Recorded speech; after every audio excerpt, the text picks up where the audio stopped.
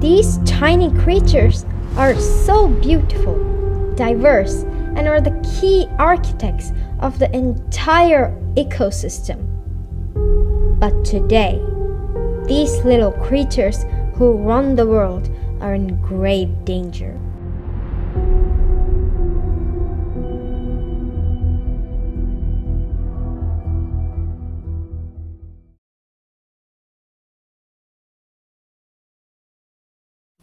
Hello, I'm Monal. Growing up in a city, my world is a mix of dreams and chaos. But my heart belongs to my village. My parents, well educated, moved to the city as part of their job, leaving behind generations of farming stories in our ancestral village. A visit to our village, even for a day, is an adventure in itself. A voyage from the buzz of the city life to the calm embrace of the countryside.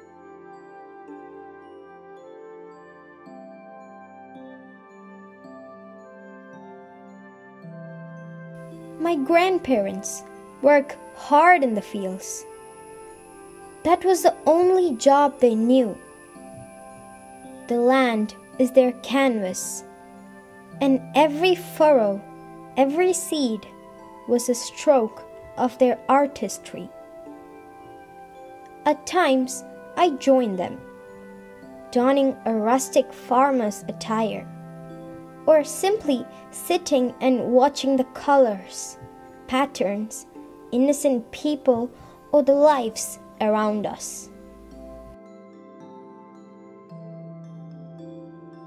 But what captivated me the most were the insects.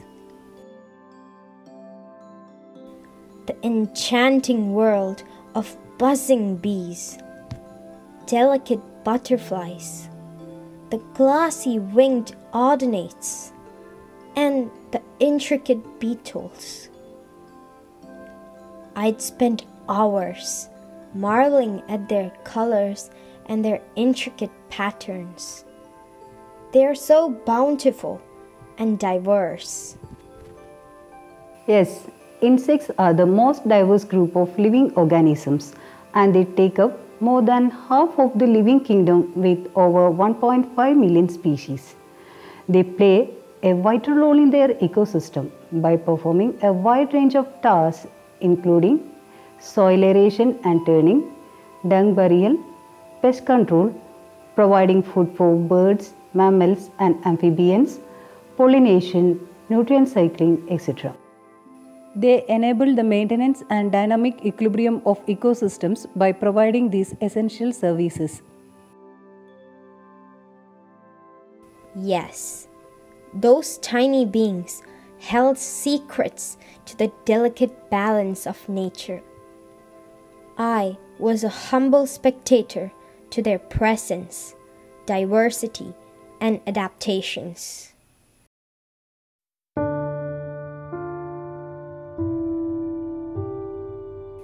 But as years went by, there are big changes happening in my village too as elsewhere.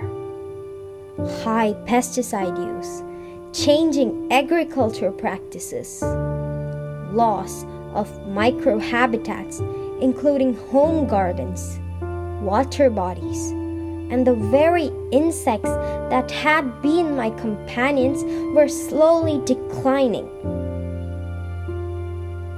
Scientists noticed decline of butterflies, moths, bees, beetles, and so many insects worldwide.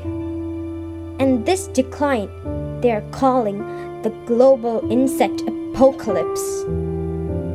However, in a developing country like ours, there's shortage of population data to compare and to establish the decline.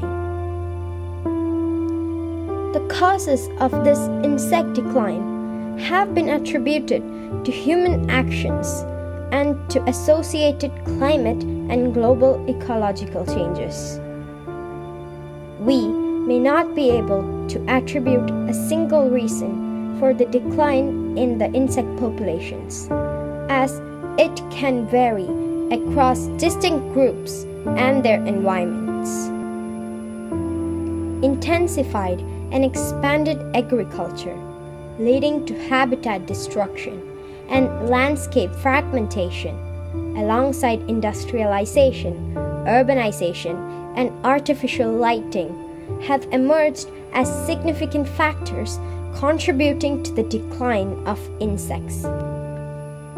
Insects are an integral part of life on Earth, and their decline have serious implications on the very existence of human life. Insects pollinate more than 75% of global crops, worth several billions a year. In nature, about 80% of wild plants rely on insects for pollination. So, their declines have serious implications for global food security. Apart from the loss of ecosystem services, insect loss has many ecological concerns. In ecological terms, there is something called cascade effect. The decline of insects can lead to rapid decline of insectivorous birds and amphibians. There are several reports of such bird declines from the European countries. Much has to be done to prevent further decline of insects and, of course, general biodiversity. We need to have long-term monitoring data on insect numbers and also on their diversity. The role of key drivers, impact of pesticides, climate change, etc. need to be studied in detail. My grandmother, who continues to toil in the fields, remains largely unaware of these declines. This lack of awareness extends to policy and decision makers, who appear to show limited concern. The urgency is apparent. We must strive to enlighten all the stakeholders on the role of insects as crucial components of functioning ecosystems. It is also important to develop insect-friendly farming systems and other insect-friendly solutions to farmers. We, as individuals, must also take up efforts to protect the tiny creatures that rule our world. Simple initiatives such as planting native plants in our garden, avoiding the use of synthetic pesticides, maintaining flowering plants in our garden, maintaining dead woods which act as important habitat for many insect species, turning off unnecessary lights at night, etc., can go a long way. The future of our planet hangs on the balance created by the insects in nature. Coexistence is the only way, and a world without insects would be an extremely dire place to live in.